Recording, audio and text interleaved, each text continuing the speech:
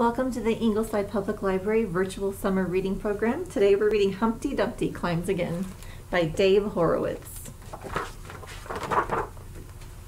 Humpty Dumpty climbed up a wall. Humpty Dumpty had a great fall. All the king's horses and all the king's men couldn't put Humpty together again. Finally, one of the king's horses had the good sense to call a doctor.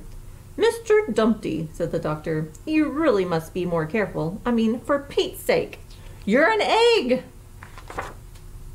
Since then, Humpty has not climbed a single wall.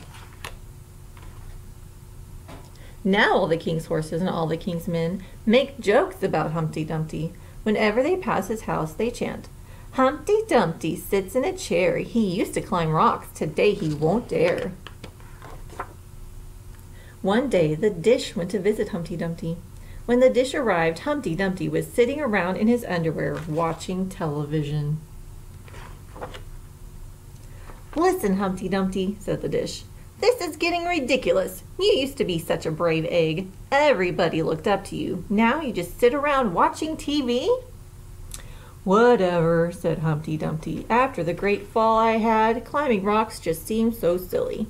I mean, what's the point?"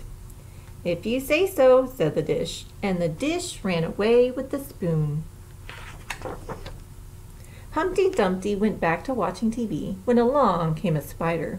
The spider dropped down and frightened Humpty Dumpty right out of his house, and there in the middle of the street stood the once mighty Humpty Dumpty. A little dog laughed to see such a sight, and poor Humpty Dumpty headed for the hills.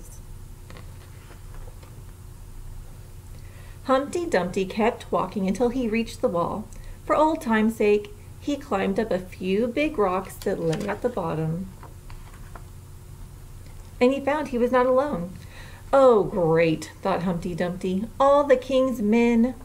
They'll probably make fun of me some more." But they did not. All the king's men had a big problem of their own. The king's favorite horse, Milt, had gotten stuck way up on the wall.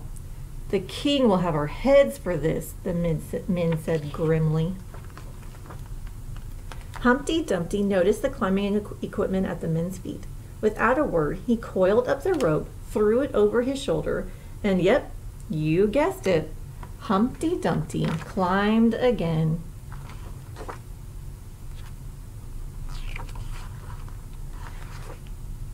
Yes, Humpty Dumpty knew he could fall, but still, Humpty Dumpty climbed up the wall. For as long as there's trouble for horses and men, good Humpty Dumpty the egg climbs again. P.S. From that day on, Humpty Dumpty never climbed again without the proper safety equipment. Or pants. The end. Thank you for joining us today. Join us tomorrow for our lap sit story time, and on Thursday we're going to send Humpty Dumpty on an adventure. We're going to make him a zip line. Stop by the Ingleside Public Library to register for our virtual summer reading program and to pick up your reading logs. Have a great day.